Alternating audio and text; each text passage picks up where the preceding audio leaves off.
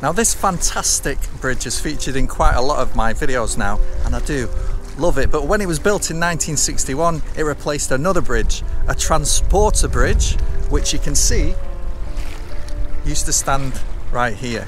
So the Widnes Runcorn Transporter Bridge was the first transporter bridge ever built in the UK, but get this, it was the largest of its type ever built in the world. And before it was built in 1905, the only way of crossing this tiny yet very busy bit of water was on foot on the railway bridge just up there, or by ferry boat. Inevitably, the poor ferry couldn't keep up with demand, and so they needed a bridge. But because both the River Mersey and the Manchester Ship Canal had lots of tall vessels going up and down all day, the bridge would need to be cleverly designed to accommodate them passing underneath. If you look closely at this map, you'll notice it's actually two different maps stitched together, both created several years apart. Now what's interesting is that the new bridge, just visible on the top map, actually follows the line of the old ferry crossing exactly.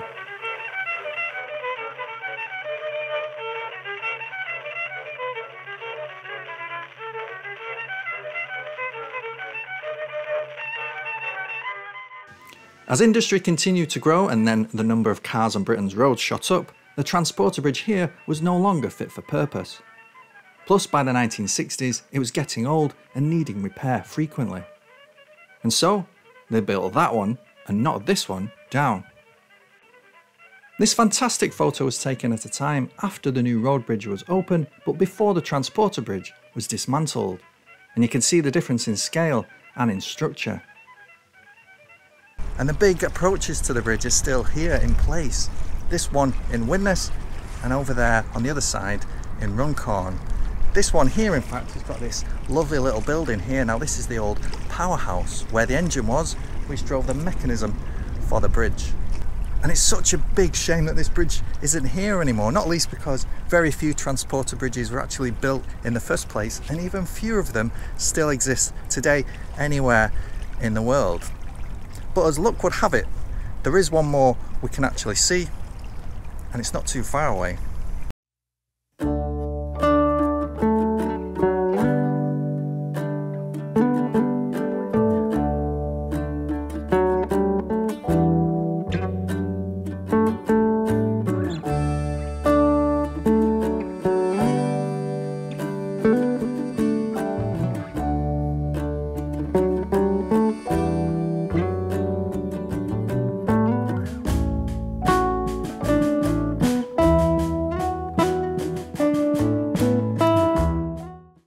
We're getting there now, look at this.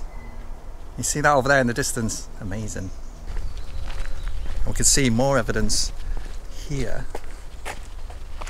These old rail lines in the ground here, crossing the little road, heading that way towards the bridge. Just over here in the trees, there's a little something something. Obviously some sort of structure, I don't know, it's very difficult to make out. But I'd say definitely related to the rail line going over towards the river. Right, I'm down technically by the riverside. It's just over there beyond that giant hogweed. But you can see the road bridge there. Now that road bridge is obviously a lot more modern than the transport bridge which we're about to see, but it does play its part, and that'll pop up later on in the story. But for now, I'm going to Indiana Jones it this way, and yeah, hopefully pop out near the bridge.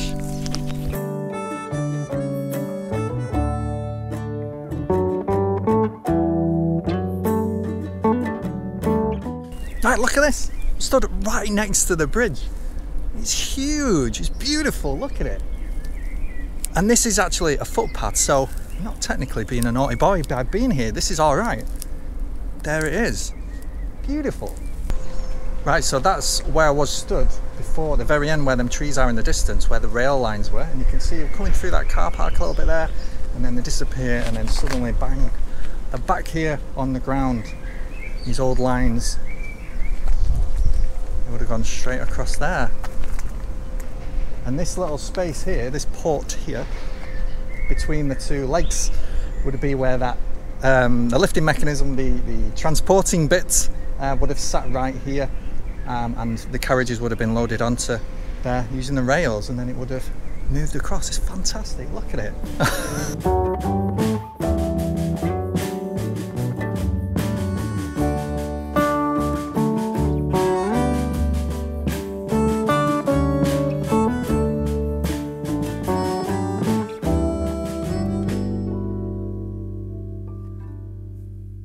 Yes, this is Warrington Transporter Bridge, an iconic structure which served as a vital river crossing here for decades, and today is a rare symbol of Britain's industrial heritage. The idea of constructing a transporter bridge in Warrington originated in the late 19th century as the town experienced significant industrial growth. The need for a reliable and efficient crossing over the River Mersey became apparent to facilitate transportation of goods and people between the two sides. Construction of the Warrington Transporter Bridge began in 1913 with the design and engineering expertise of William Henry Hunter and William Arrol & Co., the company behind such iconic bridges as the Forth Bridge and Tower Bridge. The bridge was completed and officially opened on the 29th of June 1916. But why this? What is a transporter bridge, and why was it even needed when there were so many other alternatives for crossing things? The concept of a transporter bridge was invented by Charles Smith in 1873 in the busy port town of Hartlepool in the northeast, as a method of crossing the wide mouth of the River Tees. Smith's idea was rejected by both Hartlepool and Middlesbrough, and even Glasgow. The first one ever built, in fact, was in Spain some years later, and then France, which went a bit nuts for them. They were a great way of crossing a point without the need for a long ramp up and down at either end, where such a thing might not be physically possible. Here in Warrington, the gondola was suspended from the tower via steel cables, and was operated by an electric motor, allowing it to move back and forth.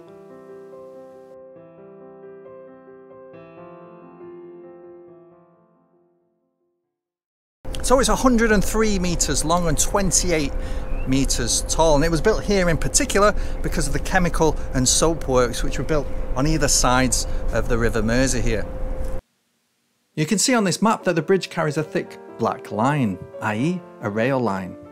That's because it was designed originally to carry rail vehicles up to 18 tonnes. It was adapted later for road traffic in the 1940s, and then strengthened to carry up to 30 tonnes. And amazingly, this one is the second one to be built on the site. This one was built in 1905, not long after the one at Runcorn Gap. This first bridge was a little bit flimsy and subsequently demolished after the second one was built.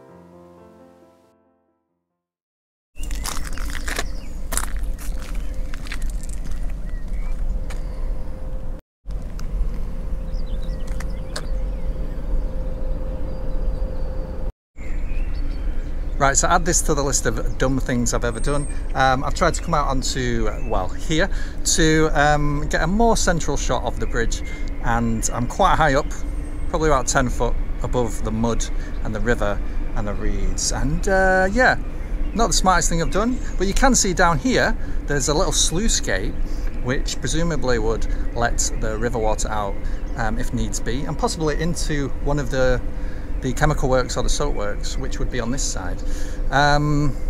Also to note, this bank looks a lot lower than the other bank from here, and you can tell that if I take a shot of the other side, you can see that bank, the river bank, looks a lot higher than this side, which is quite interesting. There's just something about a complicated iron structure which rises high into the sky, which is just fascinating. And I don't know why, because it's rusty and it's old looking, but it's also beautiful. It's like the Eiffel Tower, it's like Warrington's Eiffel Tower. Now from close up it looks big, but it's only when you step away and you get some distance that you realise just how big it actually is. That's quite an undertaking. And as you can tell, this entire part of the River Mersey is still surrounded by industry. This is a silicate plant over here, and there's other bits going on, and there's something else over there. It's still very, very industrial. I'm not even actually sure I'm supposed to be stood where I'm stood at the moment.